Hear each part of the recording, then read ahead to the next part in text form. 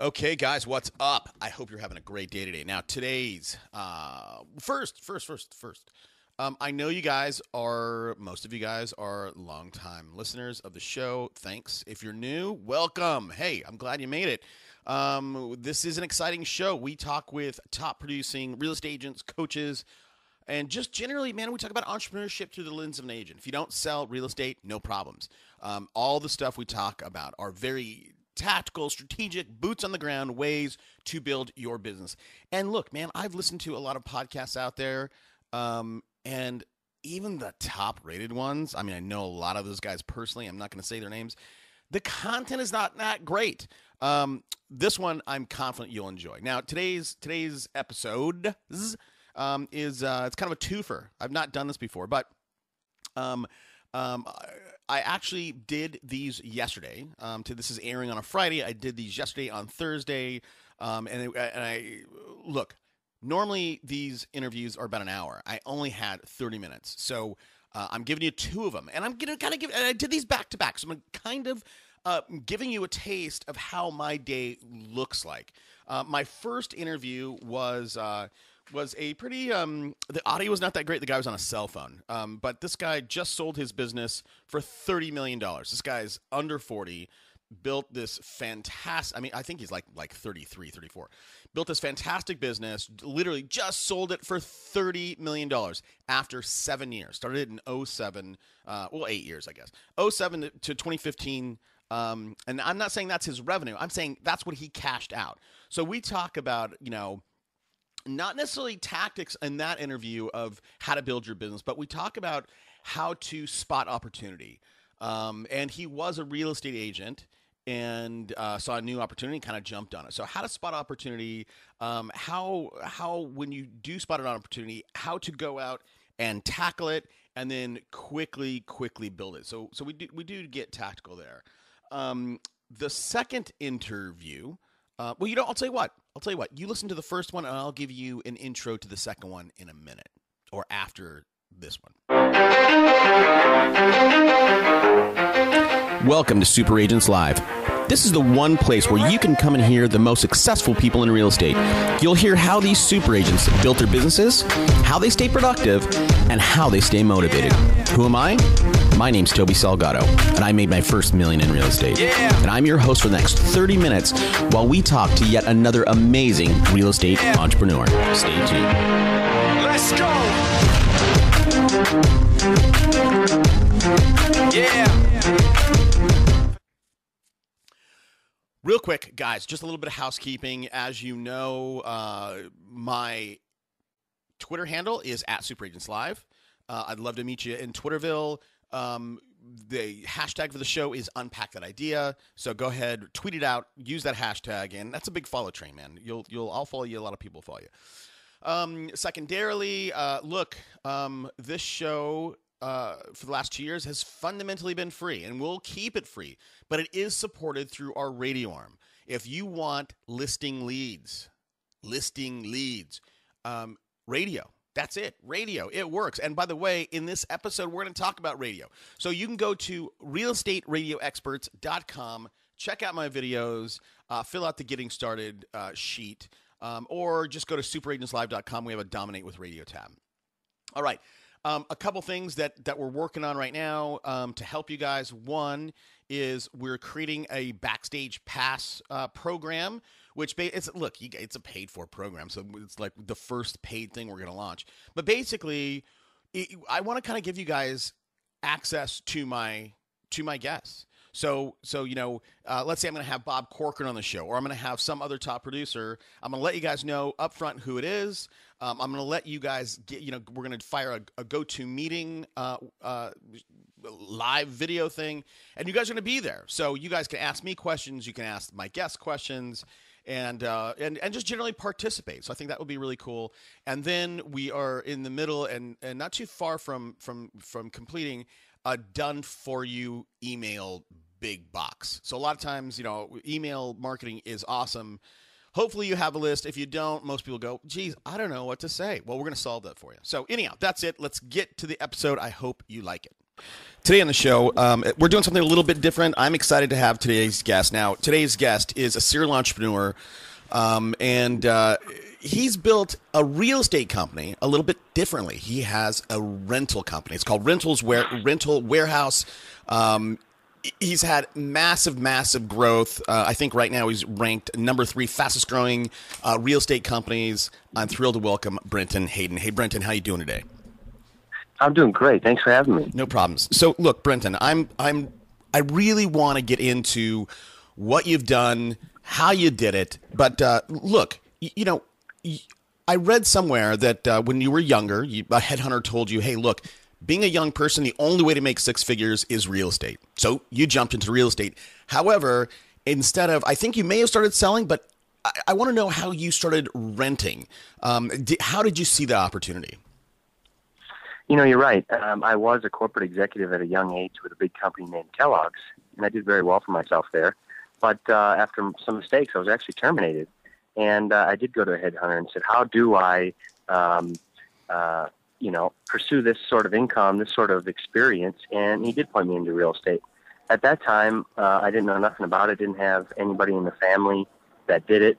So I looked up who the biggest, best agent was in my market, and I found a guy named Jonathan. And after one of the weirdest and longest interview processes ever, I was able to get a job as his buyer's agent. And it was there that I got the idea, helping buyers buy investment properties, that a leasing company, or eventually would become a leasing and management company, was what Minnesotans needed, and little did I know what America needed, and I was about to time it very, very correctly. So I spent about 6 months there learning how to represent investors. And in helping these investors, both low and high profile, buy homes, I found that there was one constant need: dependable, standardized leasing and management services. But at first, they were desperate to find somebody who knew how to lease their properties effectively, quickly, and was motivated to do that. It was kind of, at the time, something that was below most agents, and they didn't want to do it. Yeah. I mean, the market was thriving, so why work on a $1,000, $2,000 commission when you can go, sell or buy a house and earn much more? So I was kind of doing the dirty work or the busy work of the real estate agents, but I was gobbling it all up all at once, and it turned out to be pretty fruitful for me. And it also turned into what would be a business that I later sold to a private equity group here just a few weeks ago. Yep, I heard about that. And just to kind of set the table, what were your revenues last year? I mean, give us a sense of how far you've come since 2007. So it was just me, right? I'm working at actually kind of a small boutique brokerage called Counselor Realty, which is only in Minnesota.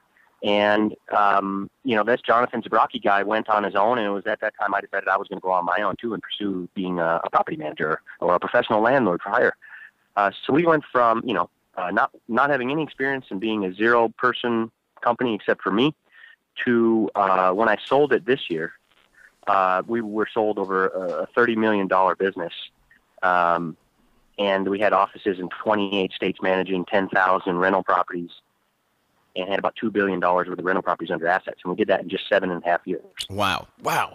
And I know that timing, with every business, timing has a lot to do with it. And I want to get into timing for you later. But what was that thing, Brenton, that you recognized? I'm still a little bit hazy how you felt, you launched in Minnesota, but what were those triggers that you said this, being a professional landlord for investors was a needed thing? What were those triggers? Well, I couldn't find anyone to refer these really great investors to get help for leasing and management in Minnesota. I'd help them buy an investment property, and they'd say, "Great, can you help me lease it and manage it now?" No, I can't. I don't know how to do that. Well, I'd look around. I'd ask questions. There wasn't a reputable company. There wasn't a nationwide company. There wasn't anybody with a value proposition. So that was glaringly obvious that there was a need. Also, real estate agents felt it was beneath them, so nobody really wanted to do it. Yeah. It was rather unregulated at that time, about 7.5 years ago. Nobody really, permitted rental properties. There wasn't a lot of rental rules and restrictions other than some national guidelines. So it was really kind of like, if you're familiar with the term blue and red ocean, it's very blue ocean, yet in a very big industry like real estate. So I just saw an opportunity to become the best damn leasing agent at first. I'm just going to become a real estate agent that helps people lease, and that's what everybody desperately wanted more than anything, because a lot of people still will choose to manage the property on their own. But it was about 2 years into being the best Sam leasing agent that we decided to open up the management division, which also became somewhat very lucrative for us and something people also wanted. And that was listening to those clients that we leased homes for 2 years, saying, we really only wish we could get a really affordable management company that basically did the four things really well, which were collect rent, enforce the lease, coordinate the maintenance, and do the accounting. And I said, okay, well, that seems simple enough. I can do those four things. So I literally built a management company that had a price for $79 a month, no matter the property, no matter the rent price. We would do the accounting, we would enforce the lease, and do those other four items, coordinate the maintenance, so on and so forth. So $79 a month, $2.54 a day, Wow. And people went nuts for it. We went from a $0 company to almost $1 million our first year in profit. It was just gangbusters, and it was just me. And at the time, I was a guy driving around in the car with a couple assistants helping me schedule showings, list appointments, etc. And now when we sold the company, we had over 250 people in the network and 100 and some plus employees. That's amazing. And I just want to point out, if you're not, I'm in San Diego, and so you guys don't have a footprint here, but so I just want to point out to everybody what Brenton has or what he just sold. The company Renters Warehouse is a franchise. So if you're out there slinging real estate and you think maybe you're more suited to this, you reach out to Renters Warehouse and see if it's right for you. So, okay. So yeah, indeed. Here's what, so you see a problem, you build a solution. Help me. I want to know why you kept pushing after, you make $1 million in profit. I mean, you were a young kid, you make $1 million. Isn't that enough? Like, what is in you, Brenton, that you said, no, I want to take this to 10, 20, 30 million? Well, that was really weird and unexpected. I didn't, it was kind of like, I realized it after the fact, right? So I do my taxes at the end of the year and I'm like, holy Christ, this thing really took, granted we were busy, but we were making money. I didn't even have time to collect the money. So that was really, kind of an after the fact thing. And that was a big aha, like, wow, we're not even that good at this yet. In our first year, we're doing this. So it was rewarding. It was confidence, a booster. But, the reason I got into real estate in general was after a myriad of messy firings as a young age. I got fired from Kellogg's for making a mistake. I worked at a real estate company, and he thought I was too entrepreneurial, so he fired me too. So it was a bit of inspiration and depression that fueled the next 7.5 years of my life. For example, when I was laid off from Kellogg's and my real estate company, I was now homeless. I'm 20. I'm homeless. I'm living in my Oldsmobile. I got an attitude problem, so I don't want to go back home and tell mom and dad I need to move in. So in a fit of inspiration and depression, I got out a yellow notebook, and I wrote down 7 pages back to front of what I stood for, what I stood against, what I wanted to be, and what I didn't want to be, and the things that were important to me that weren't. It was just a long emotional stream of consciousness. But it became my life's plan. It became my roadmap to success. And I carried that piece of paper around with me for 5 years until a move actually misplaced it. I'll find it one day, and it'll be worth a lot more to me then when I find it. But yeah. That was it. I mean, I harnessed this depression and inspiration because, I heard a quote once, and it stuck with me. Inspiration is perishable. And when you're inspired and you're feeling inspired, it's a good time to swear off the weekend and just harness that inspiration and get it down. Start work on that project. And that's what I did. I took that motivation, I harnessed this plan, and then I said, what do I got to lose? Let's just go for it. And along the way, candidly, I never thought I would realize it, because in that yellow notebook it said that I would retire when I was 27 with $7 million in after cash, and I'd have these houses, and I'd be able to retire my dad. And I crunched the numbers. I did all of that. Well, it felt real, but it felt, like a dream, right? It was my dream.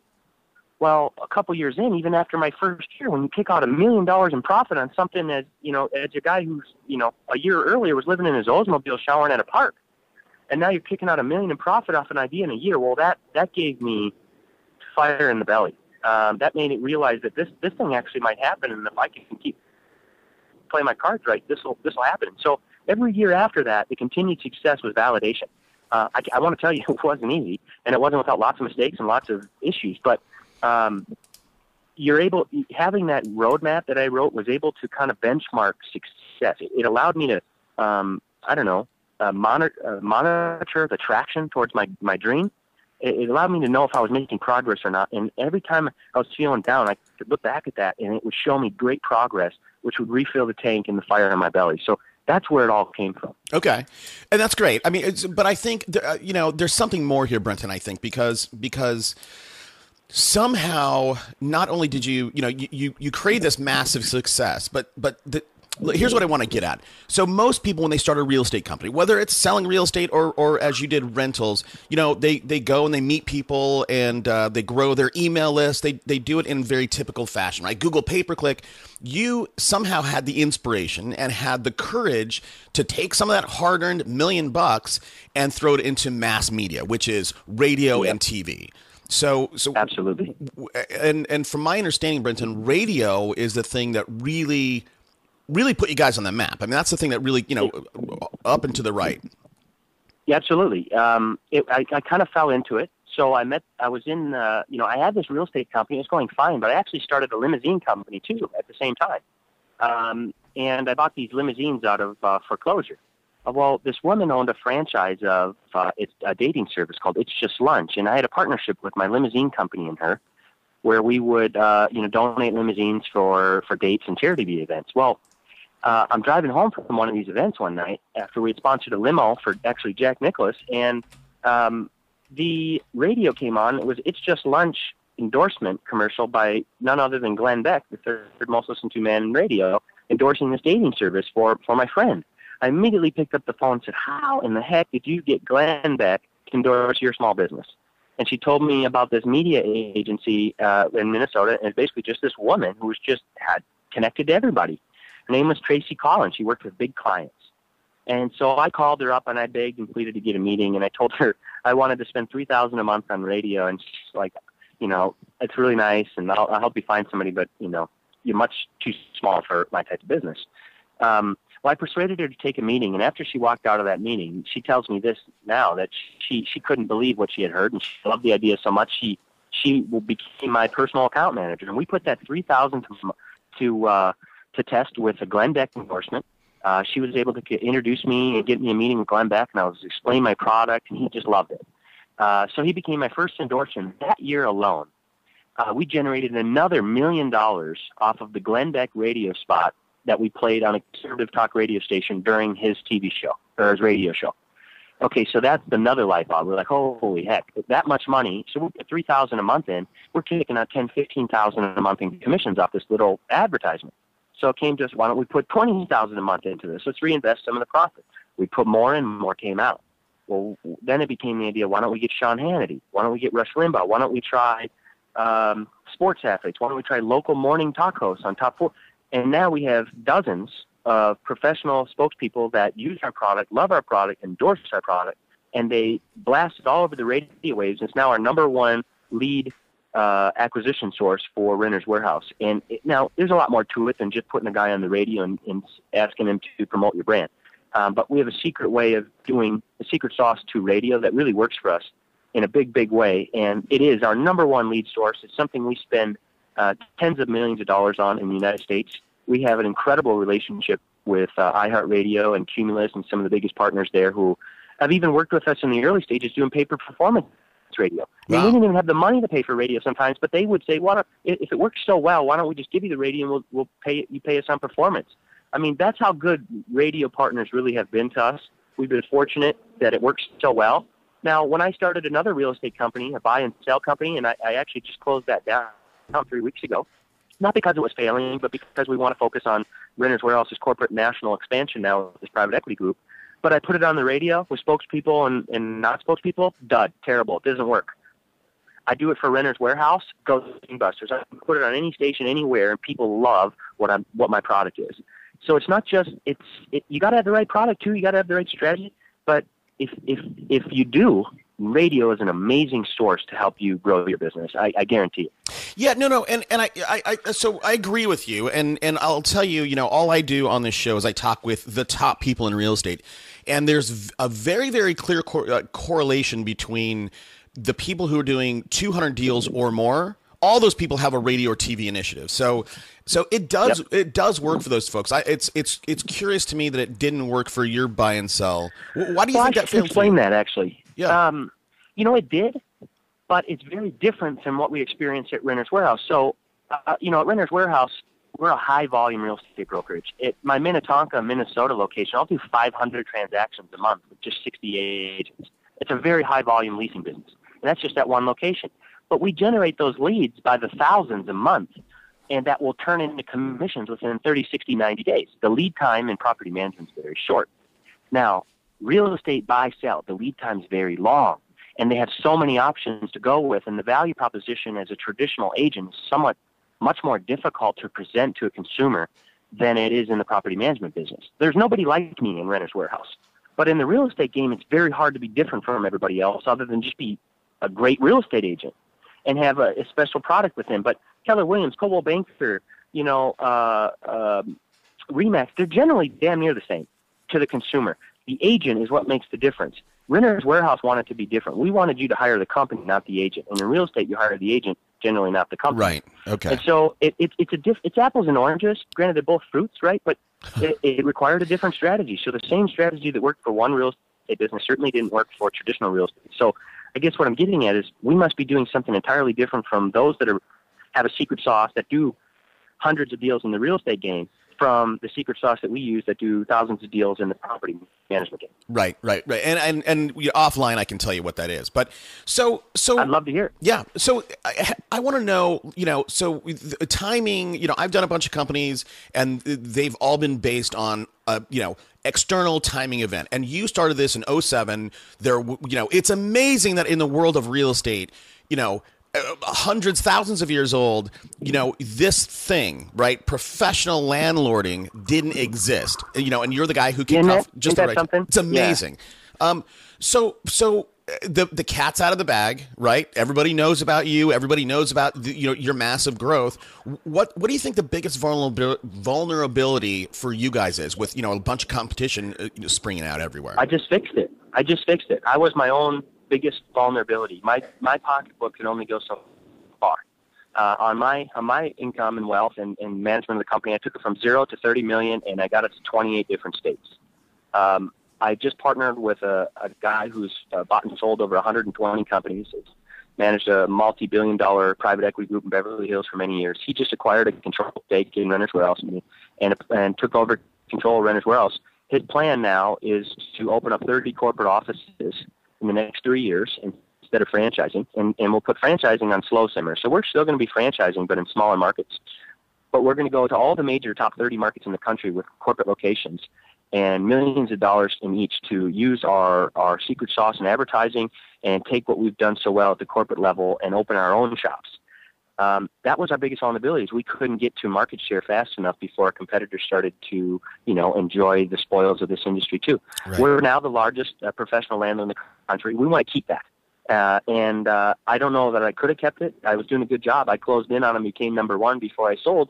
But I needed some extra firepower, and I just got it. In fact, the guy who took over our company has got some really notable investors, from Ronald Reagan's financial policy advisors to a guy who invented rentpayments.com. He's one of the largest digital processors of rent payments in the country, too. A guy on my board was a CEO of Verifone, a billion-dollar company for 12 years. So we now have expertise, we have a strategic partnership, and we have an unlimited bank account to become the chapstick of property management, the Kleenex. We're going to become the professional landlords of rent estate. I don't even call it real estate, because what you guys do in the real estate business is nothing like what we do in the rent estate business, and vice versa. And so we're going to become the professional landlords of rent estate. And that's our plan, and we couldn't do that without the money in the backing. We have that now. Yeah, so got it. Game over. Right, perfect. Okay, and capital is always a limiting factor. So one of the things I wanted to ask, I'm going to ask you. I'm going to do a bad thing as an interview and ask you two questions. But so first, earlier you mentioned your price point, $79.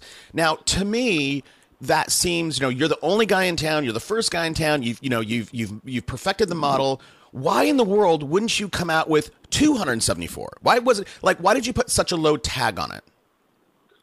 Well, investors buy investment properties to cash flow. and I'm making a healthy income off $79 a month because of the sophisticated technologies we invented and or acquired. We've made a semi-automated process out of property management using sophisticated technology, and then we coupled that with expert human landlords. So we're a very human company that's highly sophisticated with proprietary technology. It makes it so you can't compete with us, and that's our secret sauce. So we're able to do it cheaper and better, and therefore we win. Now, we could raise our prices, and we do. In some markets, it's just more expensive to do business. And in South Florida, we have offices in Miami and Sunny Isles. They'll charge $100 a month for property management because a rent of a 2,000 square foot office space costs them $6,000 versus a rent of a 2,000 square foot office space in Minnesota will cost you $1,000. So it's just more expensive to do business in some areas. So therefore, we have to raise our prices. But $99 is like our worst price. So, and even then, that's going to beat most competitors out in the market. It's a flat fee because our job actually is easier on higher end rentals than it is on lower end rentals. So a percentage-based fee we think is flawed. We think it's greedy, so we don't do it. We use a flat fee. We know what the job is. We tell you exactly what we're going to do. We're going to lease your home. We're going to warranty your tenant. We're going to collect your rent, enforce your lease, coordinate maintenance with our discounted vendors, and do all your accounting. And if you have fears, we have 3 risk protection programs. We can protect you against property damage. We can guarantee the rent, and we can cover all costs associated with evictions. So now we're not only catering to sophisticated investors that can choose the services they want, we're also catering to the everyday homeowner that never thought about renting, that now can look at a company like ours and say, wow, they make it easy, fast, and worry-free. I'm just going to go with them and outsource this other townhome that I had and move in with my girlfriend. Or I'm going to take that job in San Francisco instead of Minnesota. So we're catering to everybody, and that was a big missing part. Most people did not want to work with one guy who had one investment property. Joe the plumber who bought a duplex and lives on the other side didn't want to man. Well, we'll help him. Most other companies won't. In fact, 96% of our clients have 2 homes or less. We don't really dabble in the big game because the big guys, they don't want us. They'll do it themselves. If they got 5,000 units, they'll hire a gang of people to do it. It's the people that have 5 units and under that are desperately in need of professional landlordship, and that's what we provide. Okay, and here's what I wanted to get to with pricing is, certainly you put a $79. Look, I have a couple rentals. I never get the rent on time. I know, like, I have one place that it's probably $400 under market. But I don't, I could benefit from your service. But here's what I want to get at, Brenton, is you perfected the model. You came out with this flat fee. Is the real estate agent at large at risk for somebody, not you, but somebody like you to come in and do the same thing and say, instead of selling your house and we're going to charge a straight 6%, come in, flat fee it, greatly reduce the prices, and change the world of real estate for agents? I actually owned a franchise of E Flat Fee Realty. That tanked. I bought it in the time when the real estate market was collapsing, their equity was collapsing, and I thought to myself, I'm going to be a brilliant business. People are going to need to preserve equity. They're going to rely less on a real estate agent. And I went knee deep, and I went and acquired 2 companies, E Flat Fee Realty and webdigs.com, which was like Redfin. I acquired them. They were great. I'm going to make millions. These are the next best idea. They tanked. Nobody wanted to rely on themselves. They became more dependent on a real estate agent than ever. So it's very important that we keep the humanistic approach in our business as you guys do in real estate, because Redfin, all these guys, they're not making any money. Yet RE/MAX, Coldwell Banker, and these full-service human being businesses, they're making still all the money. So, and I should clear up something. That $79 is just for me to manage the property. Everything I do is a la carte, which actually is a value proposition. Most of my competitors require you to lease, manage, and you got to sign long-term commitments with them. We don't have any of that. You can hire me just to lease. You can hire me just to manage. You can cancel at any time. There's no cancellation fees, month-to-month contract. So we make it easy. We make it worry-free. So if we don't do a great job, you let us go. So there's a lot of value proposition there. We also have trademark services like those risk protection programs that you can't really get elsewhere. But we'll charge upwards of 1 to 2 months rent to place a tenant in a property. But we provide a lot of value now. I'm going to guarantee your tenant is going to pay rent for 9 months. In some cases, 12 months, or even up to 18 months if they sign a longer-term lease. And if they don't, I owe you a new tenant completely free. And so there's some value proposition to that. And so there's no fees up front. There's no marketing fees. There's no lease signing fees. It's just if and when I bring you a tenant that I'll warranty and guarantee, would you agree to pay me a commission of 1 month's rent or 2 months' rent if it's a 3-year lease? Everybody says absolutely without a doubt. And then on top of that, it's non-exclusive. So go hire a RE/MAX agent. Go hire another leasing agent, and whoever gets the job done first, that in the client's best interest gets paid. Wow. And that's how we work. We still don't have that exclusive relationship, yet 99% of our clients are pretty much exclusive with us. But they just they like knowing the idea that if you guys suck, I can fire you and I don't have this 12-month contract. I think we changed a lot of it. We listened to what they wanted and what they didn't want it, and we created a company around it, and that's what became Renters World. Got it. That's cool. So just so I understand, Brenton, so you have an a la carte menu of services. So if I want you to place put a tenant in my house, you'll do it. You're going to charge me 1 to 2%. 1 to 2 months rent. 1 to 2 months rent. Okay, sorry. What about if I say, hey, I want you to guarantee the performance? Is that like insurance? Is that like, am I paying? It's kind of like, okay. We have some insurance products that they were currently warranty plans under a lot of states. Now in some states they're becoming insurance products. So we're going through a retool. But we've had guaranteed rent product where if your tenant doesn't pay the rent, our insurance company will pay the rent for up to 6 months with low to no deductibles. We have products that say that we'll cover up to $100,000 of accidental tenant damage. Wow. Fire, smoke, intrusions in the wall. We got that covered, and the deductible $0. Costs $20 a month. Is it? Well, hold on. Is that an internal product, or do you? It's is that your money? It's a private label product that we partnered with an insurance company, and in a month or so it'll probably most likely just be ours. We're deciding to become an insurance company as well as a property management company because our insurance products are so. We thought they were warranty products, but a recent audit has gotten us in a little trouble, so we're going through retooling, and as a result, it's actually going to afford us the opportunity to become our own insurance company and sell proprietary products with the partnership of a very large insurance company underwriting us. Got it. So, that's a huge product. And then we have the eviction protection product, which for $10 a month, if your tenant gets evicted, we write the check, we go to the housing court, we get them out, we'll move in a new tenant. And if you're under warranty, that means we'll pay. If you're under warranty, meaning the tenant didn't last 9 months, let's say 6 months in, they get evicted. Well, we pay for the eviction. Let's say they left $10,000 of damage, we pay for the damage. And let's say because it was in 6 months, we owe you a new tenant for free.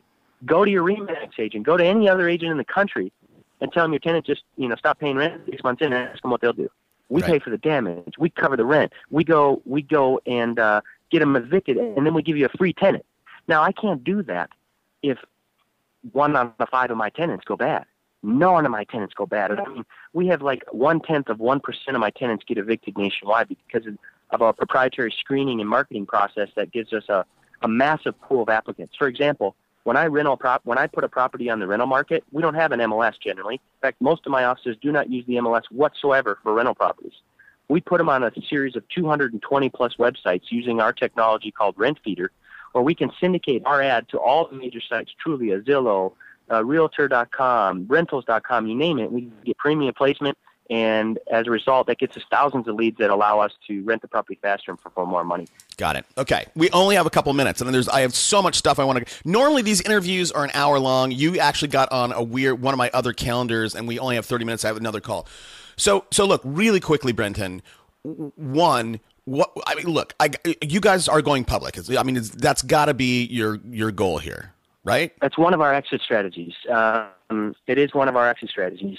We'd also like to get the attention of one of the greatest franchisors in the game, Realogy.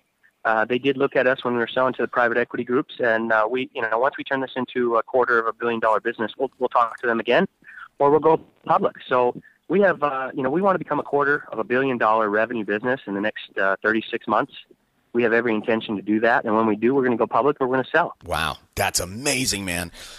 Okay. So I have to, you mentioned, how many units do you have under management right now? You mentioned a number earlier. We have 10,000 individual properties in 28 states, and 6,000 of those actually are just in Minnesota. So the other 4,000 are part of a recent year expansion plan through franchising. And now we're opening in Austin, Seattle, and Portland as corporate locations here almost immediately. Okay. So here's my question. You have 10,000 units. You have investors buying and selling all the time. Are you going to start a real estate division, or how do you deal with those investors? I'm glad you asked that. I had a real estate franchise brand called RW Realty that had been in development for 2 years. We had completed it. We had built out an amazing website. In fact, anyone wants to check it out, it's only going to be up for a little bit longer. It's RW Realty 360. It's an amazing new real estate company that we invented to be the little brother, little sister of Renter's Warehouse. However, last week we decided that we are going to close that division of our business, albeit doing very well, because we believe it alienates us from some of our best real estate referral sources, real estate agents. We believe we should sell more of our best sellers and try to diversify into the real estate business. And so we're going to focus on corporate locations doing just Renter's Warehouse, and we are taking our managing director and our managing broker from RW Realty, and he's going to now become our business development leader of real estate agents. So we're not going to get into the traditional buy-sell or even flat-fee real estate business. We're going to become the world's greatest professional landlords, and that's it. And we're going to partner with the world's greatest real estate agents to help us do that. And I looked at that site. Is this a Boomtown site, Brenton? It is Boomtown. Isn't that amazing technology they have? Yeah, I know. We have to tear it down. Yeah. I know Greer. We just put it up. We just completed that thing, too. I'm really proud of what they did over there. Yep. No, they did a good job. Okay. So it covered agents. They just raised a bunch of money, by the way. $15 million by a private equity group. They're going to become big time as well. I really like what they're doing over there. I agree. I think they're doing some interesting stuff. I don't get their in game though. I have to think that those, so you raise $15 million at, what, a $50 million valuation, $45 million, whatever, 30 to 50. Are they looking for an acquisition from Zillow or Trulia, or what? I don't know. What... their game is twofold, right? They got proprietary user interface that's really clean, really good for collecting and processing leads, and then they're quite good at the real estate PPC and SEM game, specifically as it relates to their site.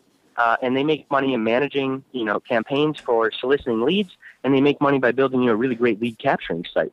And so I think they got two fingers in the cookie jar, right? They're getting a premium hosting fee. They're building premium websites, and then they manage your spend so that you can use that site to its fullest. And I'm an expert in SEO. I'm an expert in PPC and all of that, and I put them to the challenge of why I wouldn't use my internal team that we have lots of amazing people doing. And, they impressed us. They really do have a secret sauce that we can't compete with even at my level.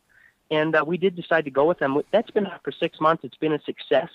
I'm a little annoyed that we have to take it down because that was one of the better pieces of our online lead gen. That was really working great. But, we were doing radio. We were doing predictive marketing. We were actually able to start predicting of people who would sell 6 months, a year ahead of time based on some, the herd effect and other things, 200 different factors. So we were really inventing something cool. And we're going to put that on the back burner and probably try and, help other real estate agents take some of that technology that we built, that we know works, and use it as a way to get in with them so they know that we're committed to getting out of the real estate game and staying the best in the property management game, but yet helping them grow their business so they can help us grow ours. Yeah, God, Brenton, I wish I had more time with you. So just real quick on that predictive, because I think, was that something you did internally, or were you using like a smart zip? Well, we've used SmartZip. That's what got us on the idea. But then we started doing something internally and proprietary, something that we took best practices from what SmartZip did. And I'll tell you, I wasn't a fan of SmartZip. Yep, and me neither. I had very little success. And I bought the rights to Minnesota for a year, and I had very little success. But there were some key elements that were great, and we incorporated that into some of our rent feeder technology and some of the Boomtown technology. And I think it was our special blend of it that actually started to have traction. Not as much traction as some other things, but it had traction enough where we were going to invest in that pretty heavily to see where it could go. But I don't recommend SmartZip. They were really reasonable to deal with. They're really professional. And my market was Minnesota. I had very little success. I've heard of others who've had great success, so I don't want to rain on their parade. But just do your due diligence. Check them out. I didn't have success. Others have. I can tell you that very few – I talked to a lot of people in the show, Brenton. Very few people have had success. I don't think they're going to be around for that much longer. Look, I got to let you go. Just really quickly, I always ask for a book recommendation. What does a guy like you read, Brenton? Man, I don't read many books. So take my referral highly because I hate books. I don't have the time for them. But there are a few books that have changed my life. There's 3 of them, real quick. Rework. It's a technology book written by Jason Fried, the inventor of Basecamp. Simple 2-page, 3-page chapters that revolutionize the way you think about business. Go and get it today. I've given out hundreds of copies to anybody that matters to me. And then the thing that's changed my business, that rework changed my personal mindset. The thing that's changed my business the most was a book called Traction, written by Gino Wickman. He helped me organize my business when I was $1 million business so that I could become a $30 million business. He gave me the tools, the thought process, the meaning agenda. He gave me everything I need. He prepared me in a very simple way to do that. And then the follow-up to that, which is round 2 of that book, is once you have traction, you need to get a grip. And that's round 2, and that's utilizing the things you're taught in traction. I'm telling you, go to the bookstore, flip through it. They're one of these books where you can read a chapter in the bookstore, and you're going to see value right there. And that's how good of these books are. In fact, I'll give away 5 books on my LinkedIn page. If anybody wants to, mention your podcast, go to my LinkedIn page, say they loved what they heard on our show today, and I'll send them a rework or traction or a get a grip. I'll donate 5 books to your fans. That's awesome. That'll be great. Now, and we have a very, very big Twitter following. Are you on Twitter, Brenton? I am on Twitter. I'm very political on there. Go and find me at Brenton Hayden. Okay. Otherwise, my business is Pro Landlord. Perfect. Well, listen, everybody, if you want to get a copy, I mean, go say thank you for Brenton. He's a busy guy. Took the time out to come and share with you guys. If you want to get some of those books that a guy like Brenton is recommending, Rework, Traction, or you need to get a grip, you can use our Audible link. Always just go to audibletrial.com/superagentslive. There you go. Hey, Brenton. Hey, man, I really wish I had more time with you. Maybe we can do a follow-up. I really appreciate you taking the time out, man. Let's do it again, man. This was fun. It was really my pleasure. So thanks for having me on your show. Thanks, buddy. Talk to you soon. Bye now. Okay, so this is episode. Well, this is not episode. This is like the second part. This is part 2 of this twofer. So you heard Brenton Hayden talk about his building his business. Now, and look, Brenton is a pretty, you could hear me and him, like, we're going back and forth pretty quickly. He's a pretty dynamic guy. Now, my next guest, and literally, like, these calls were back to back. I hung up with Brenton, dialed the phone to get my next guest, Matt Johnson. Now, Matt is very different than that. He is much slower, which is not bad. That's just his personality. I'm just telling you kind of how I have to deal with these people. So much slower, more long-winded, and what you'll see if you listen, you hear me trying to cut him off a bunch of times because I'm pretty much saying, look, man, you didn't get to it. Let's get to it. So, anyhow, I'm not talking smack about him just in case you know Matt. Matt's a good guy. And later in this part 2 series, I talked to him about his speed of talking and all that. So, anyhow, hopefully you get a sense of what I deal with to try to keep these episodes lively for you. All right. Hey, look, as always, send me an email. Happy to hear your comments, your feedback, whatever. Let's get to it. And look, and in this part 2, we talk about luxury, how to crack the luxury market, what to do, what that guy would do if he's starting over again. And look, to be totally honest with you, there's nothing groundbreaking in this part 2. But if you listen to it, what you'll hear is a lot of the stuff. It's, I guess, social proof of what we've covered a billion different times. And again, I'm not talking smack, so don't think that I am, because I would have a hard time putting guess if I did. But I can tell you that because there's nothing groundbreaking in this episode, I probably wouldn't have aired it. It just so happens that I had 2 30 minutes back to back, and I said, well, let's put them together. All right, hey, let's get to it. Today in the show, I'm excited to have today's guest. Now, today's guest is a little bit like you guys, probably, because he doesn't have a team. It's him, and he's got an assistant. Where he differs from you guys is that he's on the luxury side. He does equestrian properties in Wellington, Florida, around Palm Beach. I'm thrilled to welcome Matt Johnson. Hey, Matt, thanks for taking the time out. No problem. All right. So listen, I've given the audience, a nuts and bolts overview of what you're doing, but take a minute, tell us a little bit about yourself, and then we'll get into, what's working for you, what's not working. Yeah. Basically I've been in real estate for, going on 18 years. So kind of ridden the tide from, when the market, was kind of level and steady in the late 90s, and then took off. So I rode the wave up and rode the wave down. Now on the way back up. But, Mainly, I have a bachelor's degree in animal science and small business management. I'm also a competitive horse rider. I ride and compete show horses, both nationally and internationally, and that's my kind of niche of the market. So I specialize in equestrian properties and estate homes for, I would say 90% of my business or 95% of my business is all somehow connected to the equestrian market or yeah. niche. Well, okay. So, I mean, and that makes sense. I mean, I think a lot of people want to sell, luxury because, I mean, number one, price point's higher. Number two, they're nicer homes. You're not walking through, $250,000 beaters. But people invariably go, well, I don't know those people. How do I meet those people?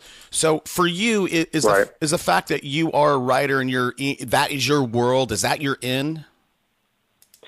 Yeah, I mean that's was my segue into the business. So I kind of already had that built-in network from the beginning. Okay. It took a few years for people to,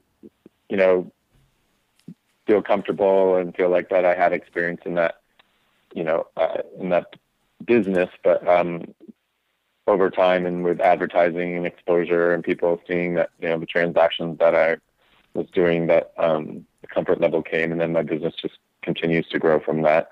Well, let me ask you. Right now. Yeah, no, that makes sense. So let me ask you this, Matt. For that person, I'm in San Diego. So, for that person who's in San Diego, they're in LA, they're thinking about moving to LA. Do you have any tips for them to, how would somebody penetrate? Look, let me ask it this way. Knowing what you know now, Matt, how would you penetrate this niche if you weren't already in it? Yeah, I mean, if it's the equestrian niche or whatever niche it is, wherever you have your interest or hobbies or passions or network, whether it's through, previous employment, it's tapping into that sphere of influence, as they say. So, I did a lot of it through, at the time, print media and mailings and farming, the different areas that I wanted to work in. And just staying in front of those people constantly.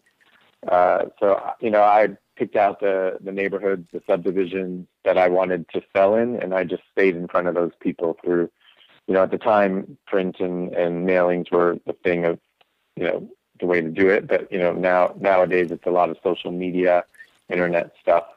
So I would focus my efforts on that and, target the audience and the listings that, I wanted to obtain. So I chose to concentrate more on listings. I feel that you have much more control of your destiny, your income when you have the listings, because you can develop a relationship with the client, and then you have them for a specific period of time. And most of the time if the listing does expire, I don't usually lose the listing. They renew just because I've developed a strong enough relationship with the client. Whereas with buyers, I just feel it's a little bit more hit or miss, and they can walk into an open house, or they decide they don't want to buy, or they decide they want to buy in a different area or a different city. So it's I feel you're in a little less control in that situation. So I chose to specialize more on selling. Yeah. Selling, a listing agent. Sure. And that's where you want to be, right? I mean, that's where you need to be, is on the listing side of it. I mean, that's the whole Gary, right? Whoever owns listings owns the market. But okay. But you started with print because that was the thing that was out there. In today's environment in 2015, again, knowing what you know now, is print still a viable path? I mean, the way I look at print advertising is I look at it more as sellers want to see their properties advertised, and it builds name recognition. So it's, I think, a great listing tool. I don't think you're going to obtain your buyers necessarily through the print advertising. If a buyer is serious and they're out there looking, they're already working with an agent, they're doing their research online. They're either contacting the listing agent directly or they're working with an agent already, and they do all of their research and, the majority of it online. So they're already aware of what's out there. and it's, at their fingertips on mobile devices, iPads, their computer. But as far as the print advertising, I think that's more of a listing tool. It gets your name out there for sellers. They see that you're advertising. So I think that's the way to build, name recognition and brand recognition. And it's not to cut you. Yeah, not to cut you off, Matt. So, but here's specifically my question. So my question is this: I know again, I'm in San Diego, so we have La Jolla, we have Rancho Santa Fe. I don't have a listing there. I want to get listings. I want people to know that I can help them out. Is it worth the money? Is it worth the time, in your opinion, to create a mailer? And some kind of print, and maybe when you say print, I just realized maybe you're not talking about mailers. Are you talking about mailers? Or are you talking about some magazines? Yeah. No, I'm talking about mailers, okay. But I'm also talking about average, magazine ads, things like that. But when I did the print stuff and the mailings, that I did a mailing for once or twice a month. In the beginning, I was like doing it twice a month to the neighborhoods and the subdivisions that I wanted to be in. And it takes, you have to be consistent and you have to do it every month. And in the beginning I did it twice a month. And then, like maybe a year into it, I went down to like once a month, but you have to keep putting yourself in front of them. And then it takes some time to build that trust and that recognition, with the sellers, and the homeowners. So then, I think I probably got my first listing, in one of those neighborhoods, close to a year and a half, 2 years later. So it's not something that's, you're going to see results right away. So if you only are going to do a few mailings, once every few months, it's not going to work. Yeah. Well, and you really have to be consistent, and you have to be, committed for the long haul. And then it kicks in. And then once you get that first listing in that neighborhood or that high-end subdivision that you want to be in, it kind of takes off after that on its own. It kind of, the engine's running and it just builds from there. But it's that getting that first one or two listings in the neighborhood and then getting them sold that really what's going to drive your business from there on. So hold on. Okay. So let's say somebody's listening to you, Matt, and they're like, okay, according to Matt, I just got to get one and then it's going to take off. How do you leverage that? Right. So maybe, and I guess here's what I'm saying. They probably go, I don't have a year and a half to send out mailers. So I'm going to go knock on doors, which is perfectly fine. I'm going to go cold call these people, which is perfectly fine. So they do all this hard work. They get a listing. How do you leverage that listing to another and another and another? Yeah. I mean, you have to, once you get that listing, then you need to put it out there in front of everyone in any and every way possible. So again, social media, your Facebook business page, your personal Facebook page, Twitter, LinkedIn. You need to mail it that you just listed it. You need to mail it when it's gone under contract. You need to mail it when it's sold. You need to put it in, magazine advertisements, that it was just listed. And when you sell it, put it, a sold banner on it. So you have to use every possible avenue to reach those people. So if you're just doing one or two things, it's not enough. Okay. No, I agree with you. I think in addition to all that stuff, right, you're obviously promote it everywhere. Hey, I just under contract, whatever, just listed. I think that you should hold open houses. I think that after you hold an open house and you get it sold, I think that let me ask you this. So the big thing lately is these mega open houses. That's one thing. So it's my listing. I'm going to hold an open house, but it doesn't mean I'm going to sell it, right? It doesn't mean I'm going to find the buyer. Somebody else could bring the buyer. Right. The next new thing lately that I've been hearing is throwing the new owners a welcome home or new home party. Have you ever played with that at all? Honestly, I don't believe in open houses. That's my opinion. Okay. I've done them. I've tried them. I think it's a waste of time. You have no control over who's coming into the house, whether they're qualified or not. If it's a real buyer is already out working with an agent. So to be sitting in the house, letting people walk through the door that you have no idea who they are, whether they're qualified. Usually it's a nosy neighbor or, someone just driving by that wants to take a peek. But I just find it a waste of time. I think there's better uses of my time and my money and energy. Hold on. As far as doing it. Let me. I agree with you. If you're holding an open house to find a buyer, I agree it's a waste of time. But what people are doing, they're doing it and inviting the neighbors. They're getting listing leads from these open houses, not buyer leads. Yeah. I think there's better ways. Okay. This is my opinion. I've done them over the years, and I think in 17 years I've had one sell from an open house. I think there's better ways to spend your time and money than sitting in the house waiting for people to show up. Well, that's my opinion. No, that's okay. I mean, again, you haven't had success. I mean, other people have. It's just, and it could be just your market, it could be your niche. I mean, who knows? So yeah. What? Tell me some of those other ways, because again, we're talking about getting listing leads. So we talked about some print. You're not a fan of open houses for listing leads. What's working for you right now after 17 years in this niche for you, Matt? The other thing that I've done quite a bit is, to get listings sold. I don't know if that's where you want to go with it, but I've done a lot of multiple luxury auctions. So that's great exposure for both the listing and the agent, because it creates a lot of drama and interest around the property, and also it's a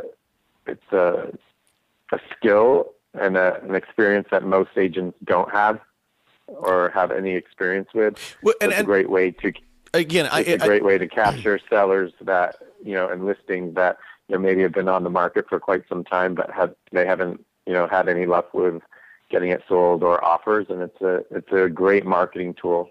And great exposure. Matt, explain that for people, because I agree that most people don't have this experience.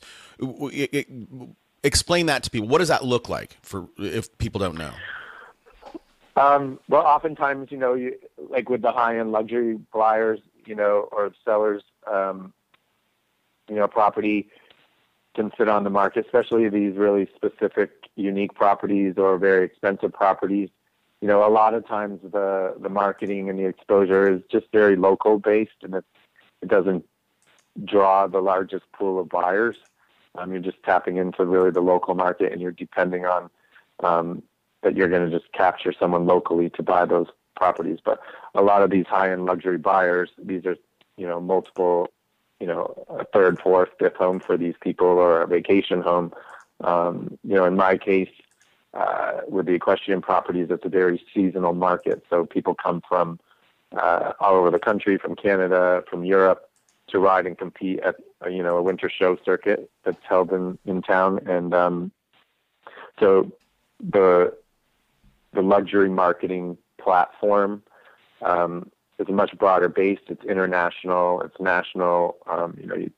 So it's attracting a much larger pool of buyers, and the best way to get the best price for someone's property is to tap into a larger number of people. So if you're only tapping into a local market or a local pool of buyers, you're not going to find the best buyer for that property. So I would agree with that. So again, I'm not sure that I completely understand how are you then, because you mentioned auctions. I thought you were going to talk about auctions. How are you doing auctions and then tapping buyers from out of market, out of country, whatever? It's through the auction. Again, okay, let's back up. Tell us. Let me kind of set the stage. So I had a guy in here, Danny Griffin. He has an auction model.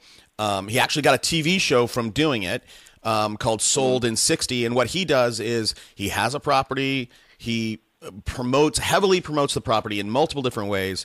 Holds it open for 2-hour window. And he said, and he tells everybody it's going to be open for 2 hours. That's it. Never going to be open again. People walk in, they get information. As they walk out, they submit their bid, right? It's literally done in 60 minutes, and he gets it sold.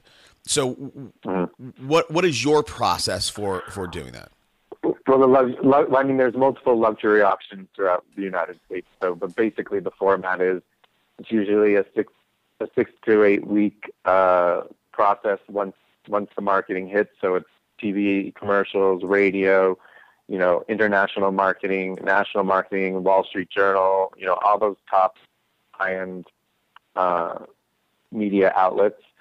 And then we do open houses for usually about 6 weeks, 2 to 4 days a week for 4 or 5 hours. Anyone can come through the property.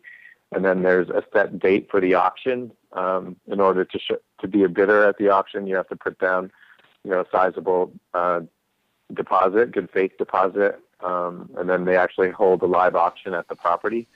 And then the property is sold. And then whoever's the winning bidder has to put 10% escrow deposit down, and then they have to close within 30 days with no contingencies, no financing, no inspections. Wow. If they want to inspect, they have to do it prior to. But, I had a property that, was listed with multiple realtors over several years. I have had it listed for probably close to a year.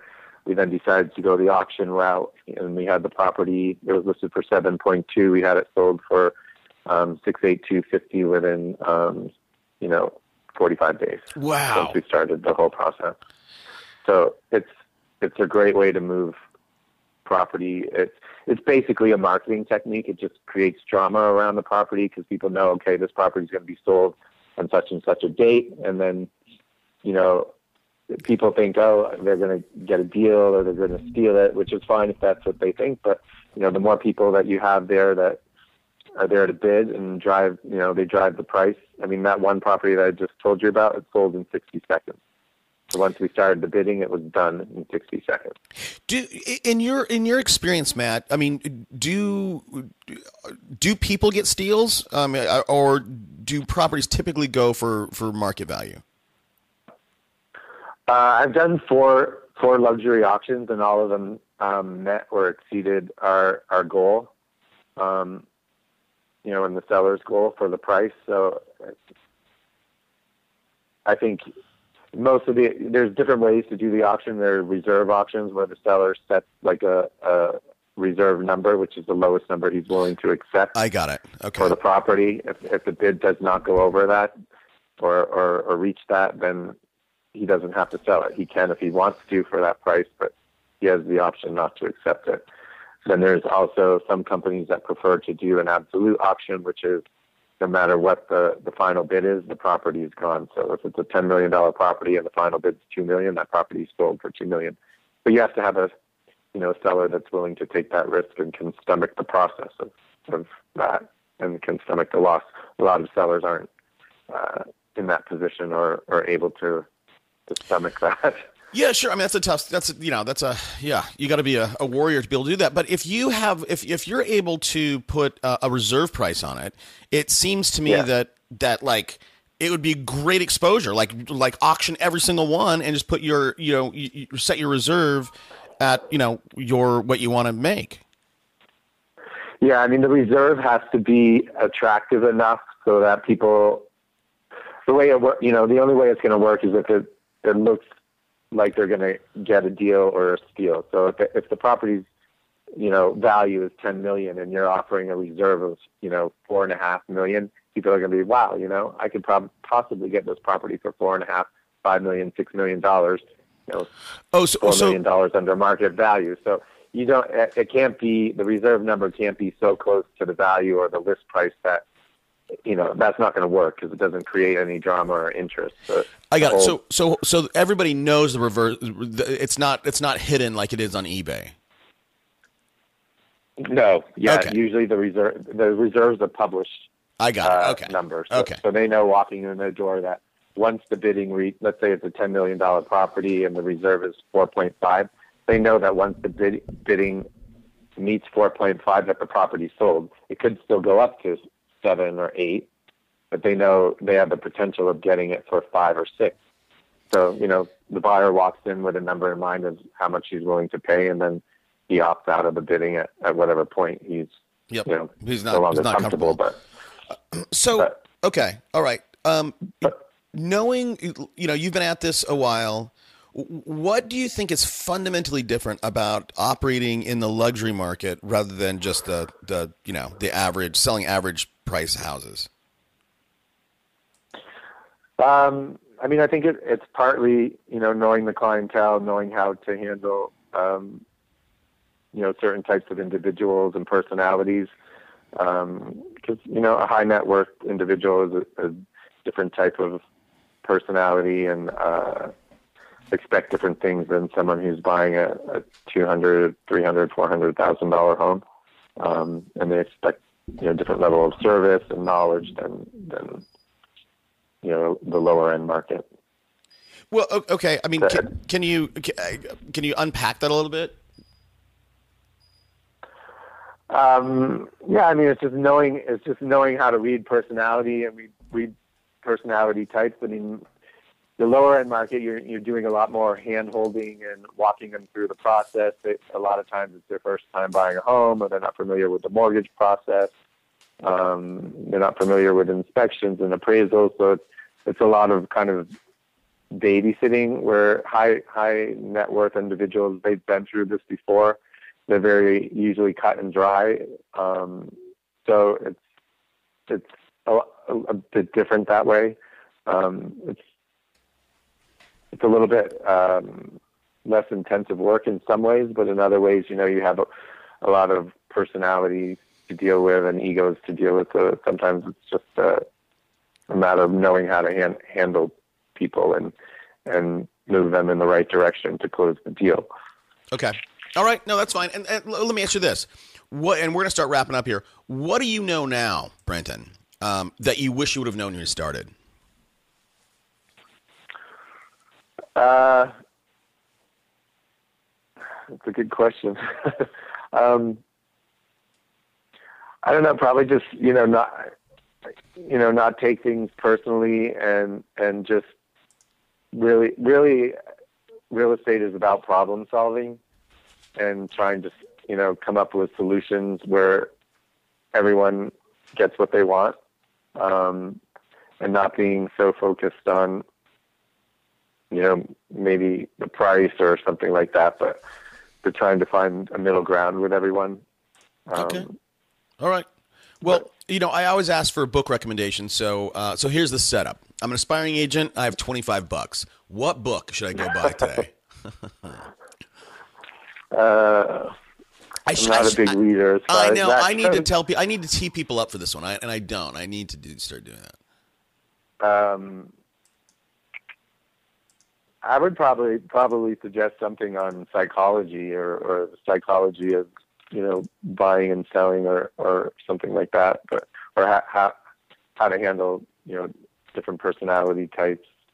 Okay. And I think most importantly, I see a lot of realtors fail because they don't know they only know how to operate in one way, and they only know how to handle people a certain way.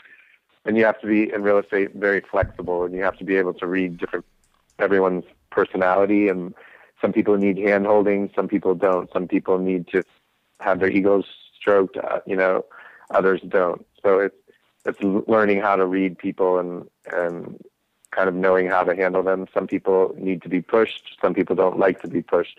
Some people, want to beat you up, and if you let them, they're going to run all over you. Other people need to be beaten up back, and then they're like, oh, I respect you now. So I think it's maybe a book on some type of psychology and how to handle different personality types. So that's fine. And so for you, did you look? Let me. I'll just. I'm going to say something about you personally. So I don't mean in any kind of offensive way. But just talking with you, you're relatively you don't seem to be an excitable guy.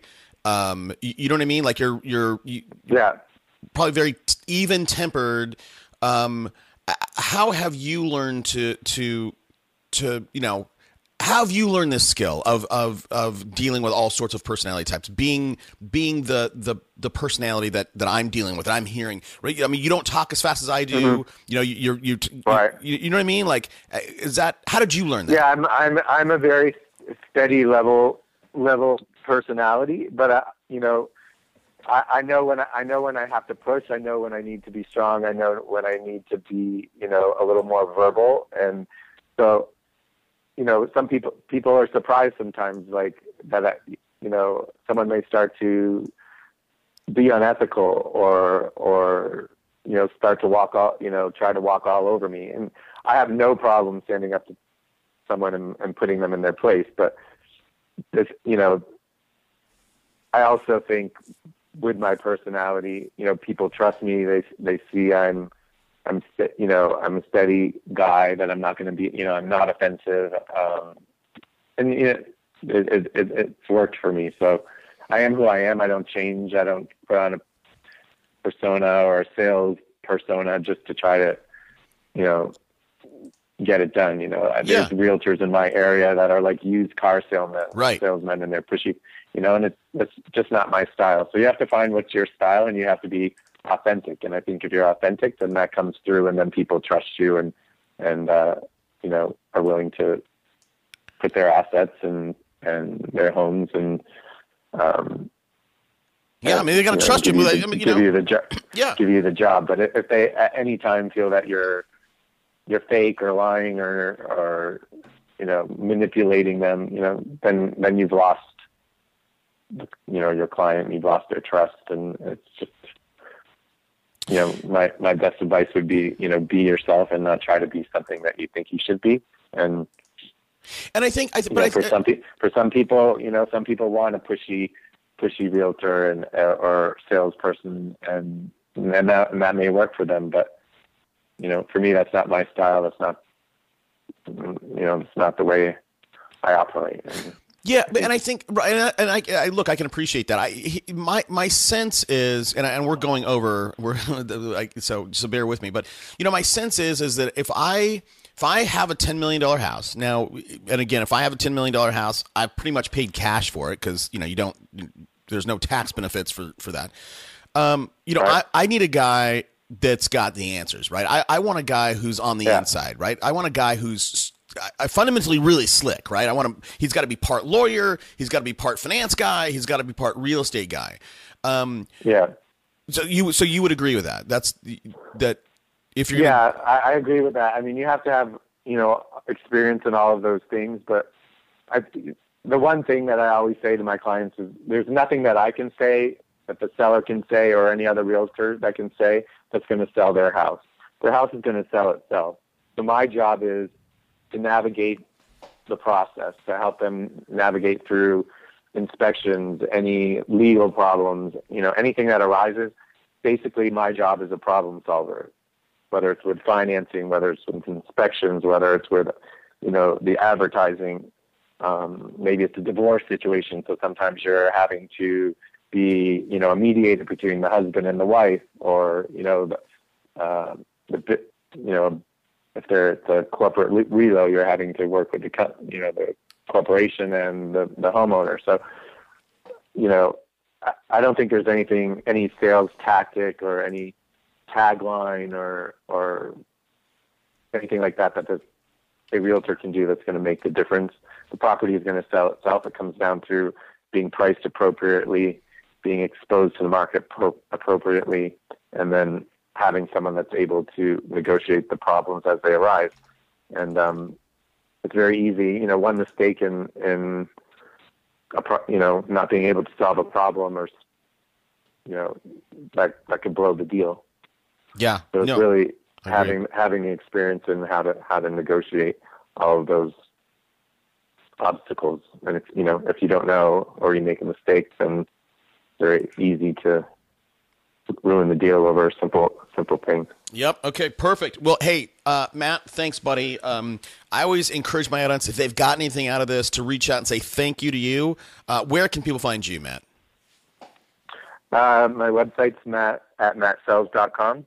And I'm also on Facebook, Matt Johnson Realtor. You can search by my website. Well, and hold on. mattsells.com. So, let me ask you that. mattsells.com. Is that for the high end?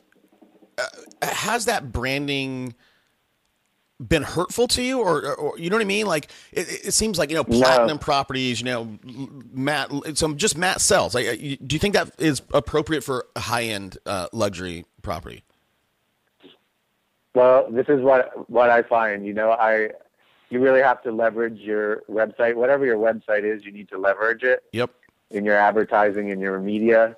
And I'll meet people that I've never met before, even if it's just through a friend, and they'll be like, "Oh, this is Matt Johnson." They're like, "Oh, is this MattSells.com?" So it just comes to their mind the minute they hear my name. They're like, "Oh, MattSells.com." Got it. So it's worked for me. I mean, if it's platinum luxury homes or Diamond, whatever it is, right? Yeah. I mean, that's kind of general, but when they hear my name or like, "Oh, this is Matt Johnson," they're like, "Oh, Matt Sells." Well, you're Matt Sells. I get that all the time. So yes, it has worked for me. Okay, perfect. No, I love it. And again, just last question, just your opinion. What about like a Matt sold it? Do you think that would play as well as Matt Sells? I mean, I guess whatever. Again, I think it's about leveraging it and getting it out there so that it's recognizable. So Matt sold it, whatever it is, luxury Matt, or right. I don't think it's. But if it's just general like luxury properties or luxury, got it. Like it's not specific enough to me. I think having my name part of it, was helpful. Okay. No, I think that's going to be helpful. I mean, to people out there. And I think, looking at your website, I think one of the more important things that you have here, you got Matt Johnson, equestrian and estate home specialist. That's the thing that I think right there where people, if they land on this, they're like, okay, I get it. This is what this guy does. So, hey, Matt, listen, right. I'll be the first guy to kick off that thank you train. Thanks, man. I know you're a busy guy. I know we had to reschedule this one. So I do appreciate you taking time out of your busy day and, sharing with me and my audience. I appreciate it. Thanks for the opportunity. Anytime, buddy. All right, let's keep in touch. All right. See you, buddy. Take care. Let's go.